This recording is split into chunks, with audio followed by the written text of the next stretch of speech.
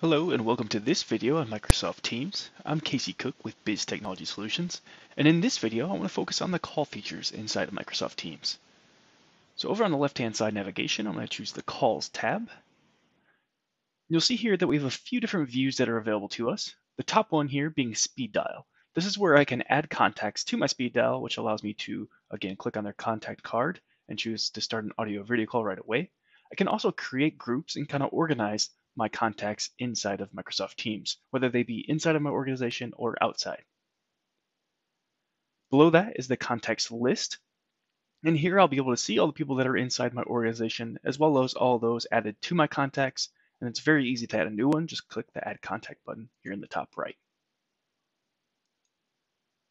Below that, you see we have the history view. This is where we can see any previous calls, whether they are incoming or outgoing, and even missed calls.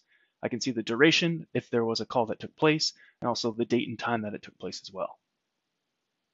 And below that is the voicemail view.